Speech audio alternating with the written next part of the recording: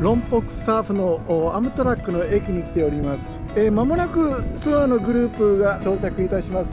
11時半ぐらいに到着ということで連絡がありましたので、もうすでにここにバスが到着して待っております。周りは本当に静かな綺麗な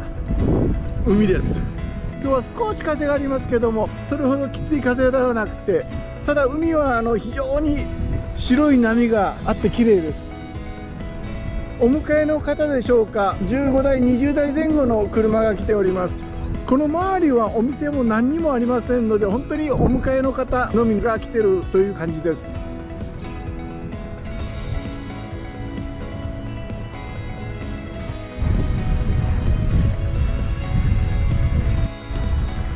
2週間前にここに視察に来た時ですね、この駅で日系人の男性と会いまして、その男性昔この辺に住んでたということで、この辺の説明をしてくれました。その中にこのロンポクの駅のすぐ近くにちょっとした隠れ家的なものがあるもんですから、ここを紹介してくれたんですけども、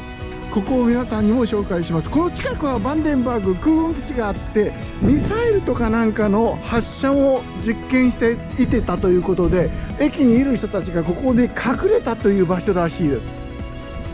これがその防空壕的なものだと思うんですけども、隠れる場所としてこれが作られた。今もう全くの廃墟になってますけども、廃墟というか、中は非常にちっちゃいです。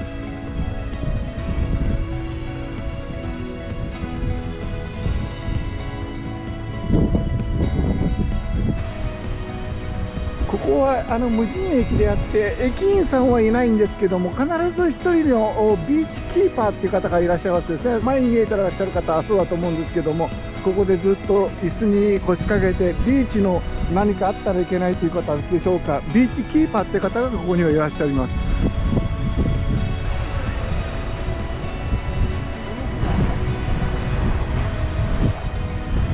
すごくここはピースフルなビーチの場所です。このすぐ近くにはオーシャンパークという地